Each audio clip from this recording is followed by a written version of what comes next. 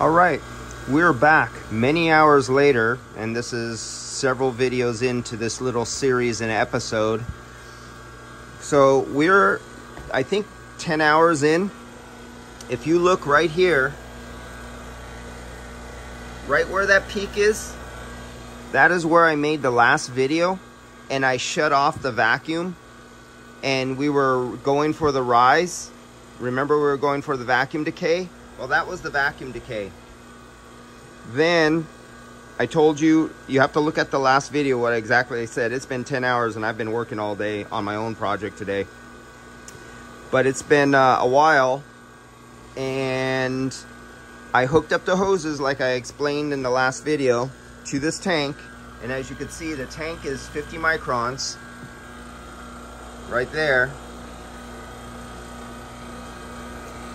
But you can see the field piece. Here's the field piece software, 39 microns, because the micron meter sensor is right here in the middle of the manifold. So the vacuum from the hose, this is the shortest route, and it's right at the micron meter. So it's reading 39 microns. But then it has to pull vacuum through these long hoses that are refrigerant hoses going right to the tank. And if you remember from the previous videos, I was able to get the tank down to 26 microns.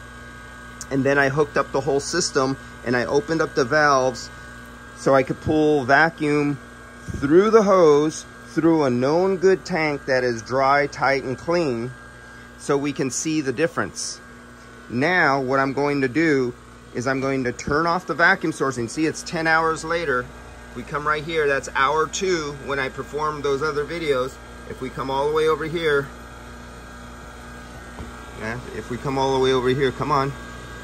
Okay, it wants to not work. There it goes. There we go. Now we are into hour 12. Time, 12 hours, 16 minutes. So the peak was 2 hours, 12 minutes, and now we're 12 hours. I've been gone all day, and I just come back.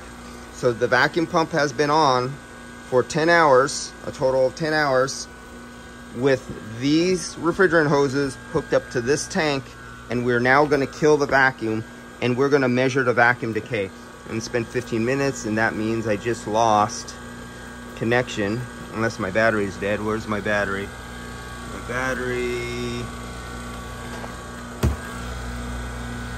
battery's still good. Okay, I'm connected there, and that means I probably lost connection here. So let's start this over again. This is on an Android, and my Android sometimes doesn't like doing it. Let's clear. Yeah, my Android's locked up right now, but we know it's at 40 microns, not 39. So let's kill the vacuum, and we're gonna watch the vacuum decay. And the vacuum decay, we're gonna watch the vacuum decay right here with the micron meter inside the manifold, and we're gonna watch the vacuum decay right here, what is connected directly to the tank, not to the hoses, but inside what would be the vehicle or the system. You can see it's at 15 microns. All right, so let's kill the vacuum. Okay, the vacuum is now off. Kill that because it's noisy. There we go. So we'll let that go for a few minutes, and we'll see where that, it's already up to 82 microns, and we'll see where that goes. We're at 51.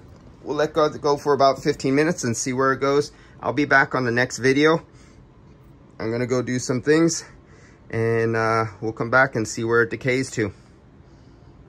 Now remember, I gotta stress this. This is ideal conditions. There's no rubber hoses here. This is not a car or an HVAC system, split system that has been used. There's never been any refrigerant in here. There's never been any oil.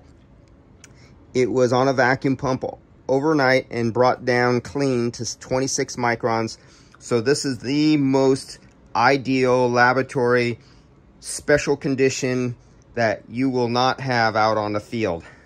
All right, let's come back after a little while. Let's see where that is right now. My thing is not wanting to move.